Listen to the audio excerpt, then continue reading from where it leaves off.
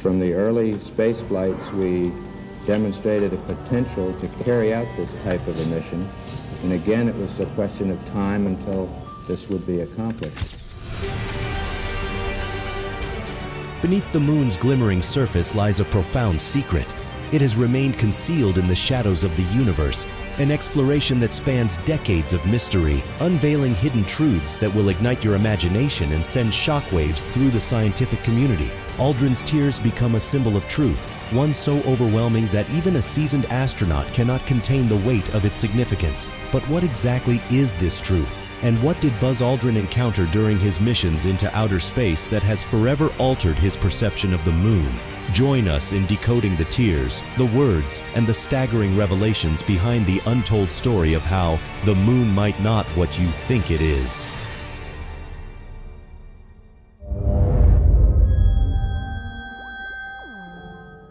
The name Buzz Aldrin carries echoes of adventure, courage, and remarkable human accomplishments. When the Apollo 11 mission comes to mind, one can't help but conjure images of that monumental journey and his indelible role within it. This man, a lunar explorer, became the living embodiment of humanity's unyielding desire to transcend the confines of our world.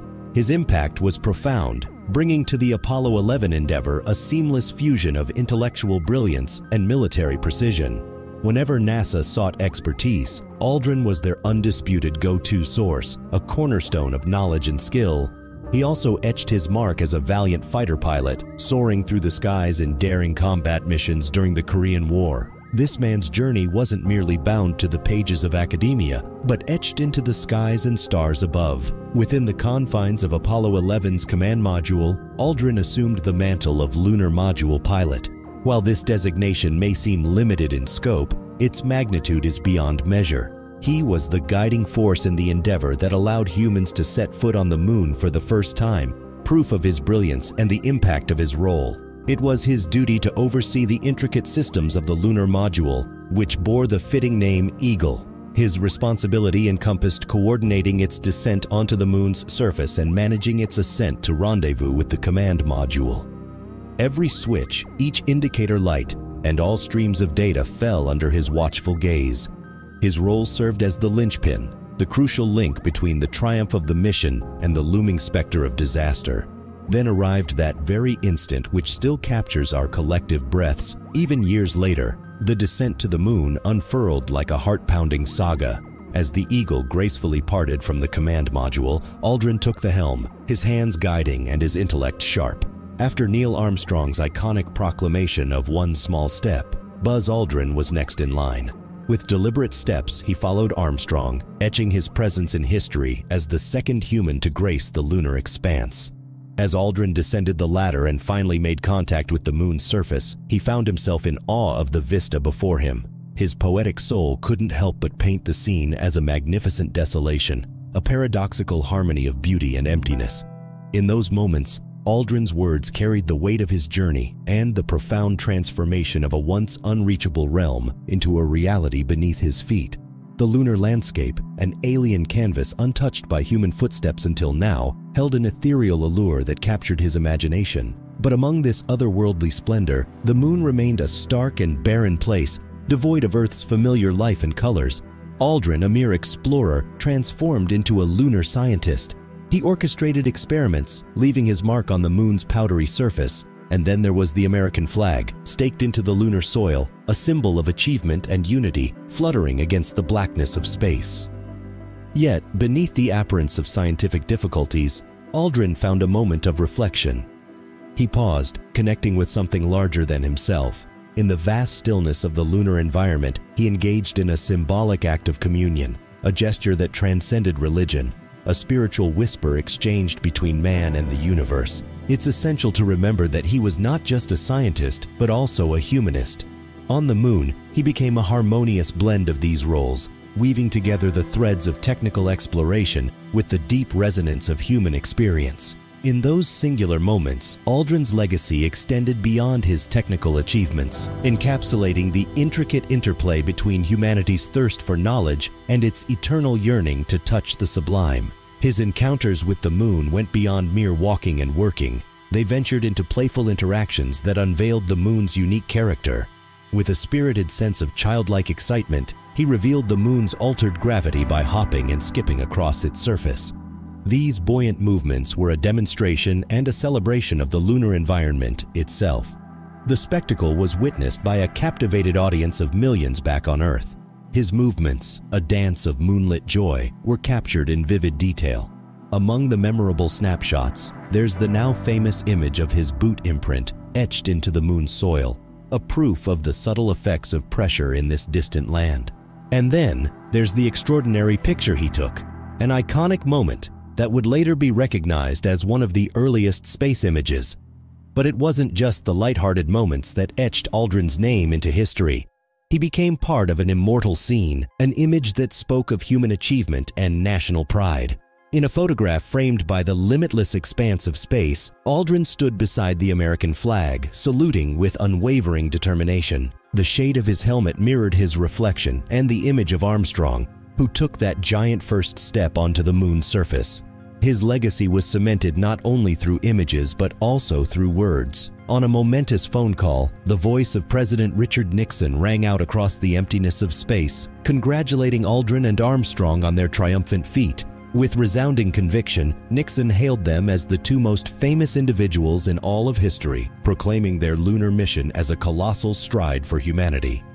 As the moon's spell began to loosen, Aldrin re-entered the lunar module after Armstrong, the sense of adventure still coursing through his veins. With a deliberate flick of a switch, an electric current surged forth, igniting the ascent engine. A burst of power lifted them from the moon's tranquil surface, setting them on a trajectory back toward the stars. The lunar module, a vessel of dreams, eventually found its way to the orbiting embrace of the command module Columbia, piloted by Michael Collins, a reunion that symbolized unity amidst the cosmos. Buzz Aldrin's contributions to the Apollo 11 mission went beyond technical expertise. They were monumental and infused with a unique spirit. Amidst the marvels of space, Aldrin encountered an unexpected adversary, space sickness. This marked the first instance of a human falling victim to this ailment in the vast expanse beyond our planet. Picture this. As the Apollo 11 spacecraft soared towards the moon, Aldrin grappled with a peculiar sensation, the disorienting conflict between his inner ear and his eyes. This battle of perceptions arising from weightlessness led to a condition we know as space sickness. It's similar to motion sickness, but far more enigmatic, resulting from the body's struggle to comprehend its orientation and movement in a gravity-defying domain. Like an unwelcome guest, space sickness brought its troop of symptoms: waves of nausea, unrelenting dizziness, a persistent headache, and a weariness that seeped into every fiber of Aldrin's being. Even his appetite seemed to vanish amidst the cosmic turmoil.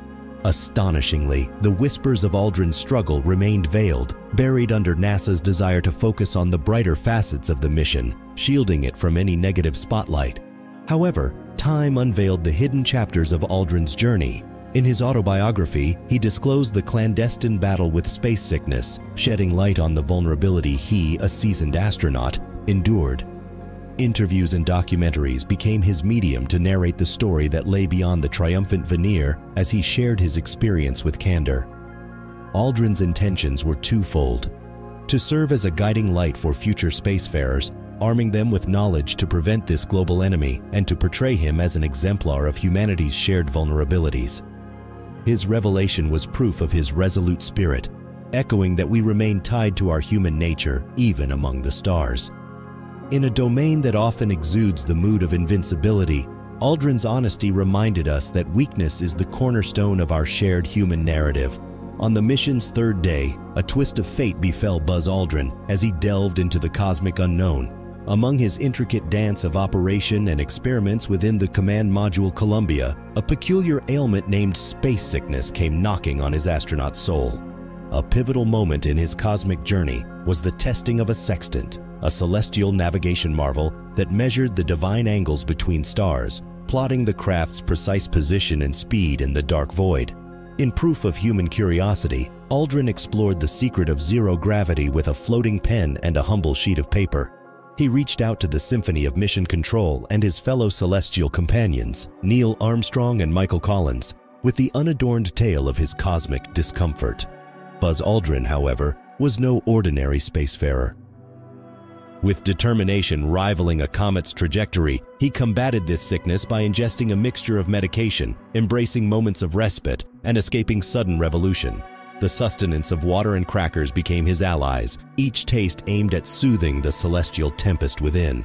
Although his stomach held steadfast, waves of nausea and discomfort rumbled through his body for a brief 2-day journey. His ailment's haunt casts doubt upon his excellent performance, threatening to cast a huge shadow upon the hallowed mission. But the concern wasn't merely confined to the universe. It danced along the tightrope of public perception as Aldrin grappled with the fear of tarnishing his identity as both an astronaut and a dignitary. In this model of the universe, Buzz Aldrin's journey became more than a mission. It transformed into a global dance of success over the body's earthly limitations, all while the eyes of the world twinkled with anticipation, waiting to see the celestial hero's every move. Let's plunge right into the heart of Aldrin's intriguing suggestion. He suggested that these odd formations might not just be coincidental, but could instead hint at hidden depths, an obscured outpost, a relic from a forgotten civilization, or even something not of this world. Now, picture the far side of the moon, often called the dark side. This enigmatic realm remains mostly untouched, always turned away from Earth due to the moon's rhythmic dance with our planet. A space shrouded in an air of mystery, where the unknown could be masterfully concealed and where our understanding is held back, leaving an open canvas for extraordinary possibilities. Aldrin's idea taps into this sense of wonder, stirring our imagination and igniting a spark for exploration. People have become lunar detectives, meticulously scouring images for hints of engineered constructs. Some claim to have glimpsed towers, suspended bridges, and even complex structures. While some of these discoveries might be the mind's tendency to recognize patterns in randomness, the fact that a seasoned astronaut like Aldrin lends credence to these notions adds a gravity that can't be brushed aside. Interestingly, Aldrin's passion for this concept extends beyond mere speculation. He actively urges for renewed lunar exploration, with a keen eye on the far side. His intent goes beyond satisfying curiosity. He aims to unlock knowledge that could potentially reshape our comprehension of the universe. The idea isn't just about uncovering ancient secrets or extraterrestrial installations. It's about unearthing wisdom that might revolutionize our technology, uncover forgotten histories, and offer us an entirely new perspective on our cosmic existence. This idea sets the minds of both the young and the old ablaze with wonder, taking us back to the days of brave explorers and daring treasure hunters. Back then, maps were adorned with warnings like, "Here be dragons," and the allure of the unknown was a melody luring the bold and the brave. In the grand saga of the space age, Aldrin's idea aligns perfectly with humanity's relentless thirst for exploring new horizons. If concealed structures are on the moon, they stand as a challenge that's impossible to resist.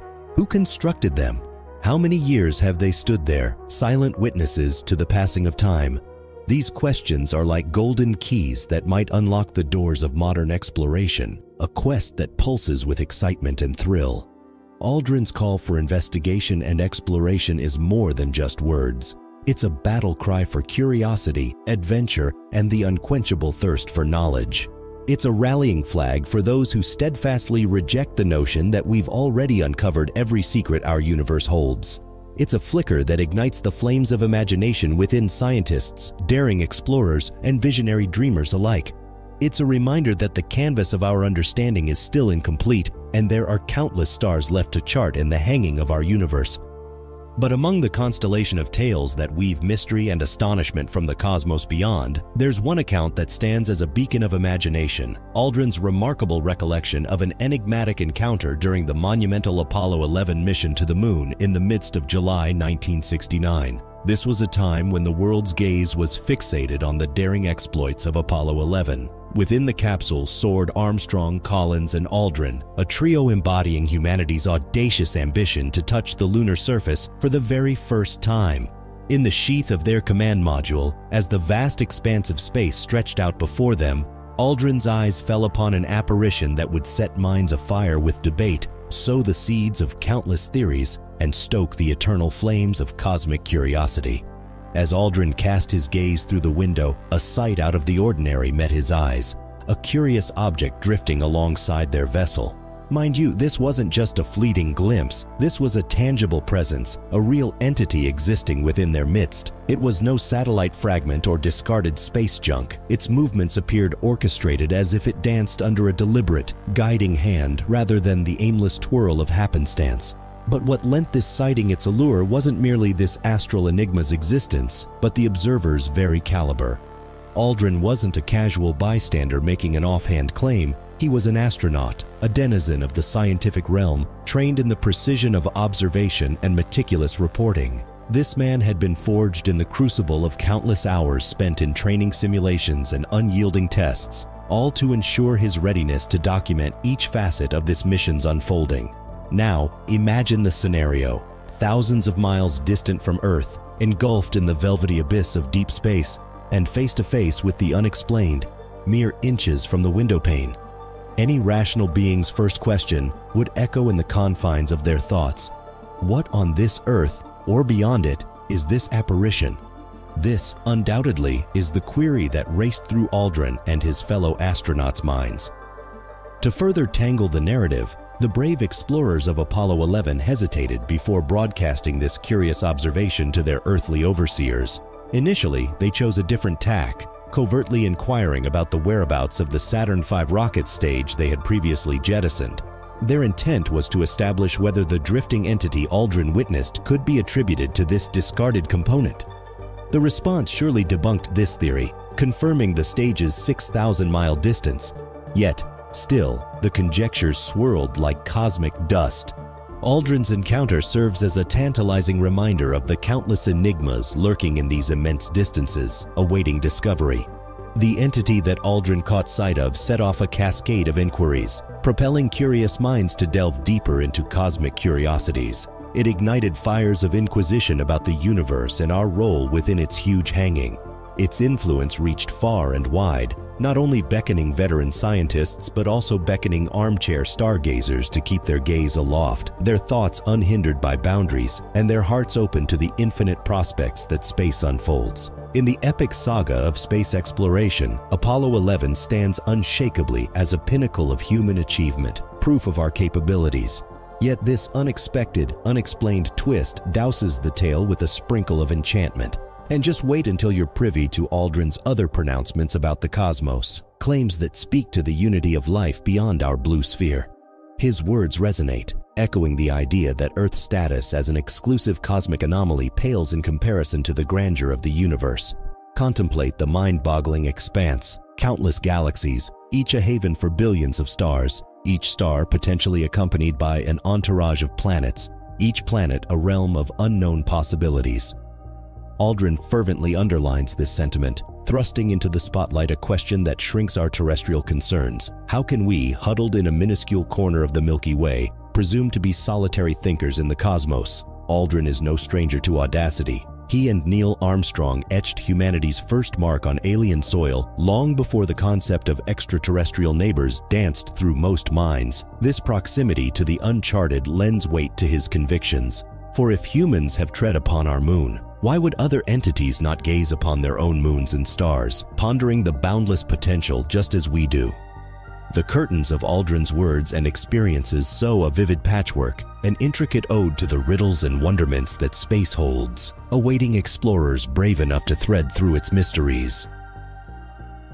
With an unquenchable enthusiasm for exploring the depths of space and an unshakable dedication to delving into the mysteries of the universe, his passion for cosmic discovery is unmistakable.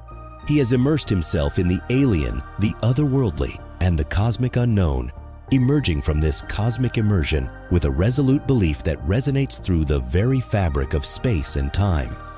If our Earth were but a solitary droplet in this vast expanse, it would be irrational to presume that life was confined solely to that lone droplet. The universe's marvels are truly beyond our grasp, yet each day our diligent scientists and stargazers shatter the limits of our comprehension. New worlds beyond our solar system are being unveiled at a breathtaking pace, many of them nestled within the Goldilocks zone, that enchanting realm around a star where the conditions might be apt for life to flourish. And if this idea fails to ignite your imagination, ponder this. These planets we have uncovered are merely a fraction of what remains undiscovered and potentially abound with life. Aldrin's assertions present us with an implicit, yet compelling challenge. He urges humanity to press on in our cosmic journey. His belief in the existence of life beyond our world is not just an idea, it's a rallying cry for perpetual exploration. It beckons us towards a time where traveling between the stars is more than mere science fiction, but a tangible and possible reality.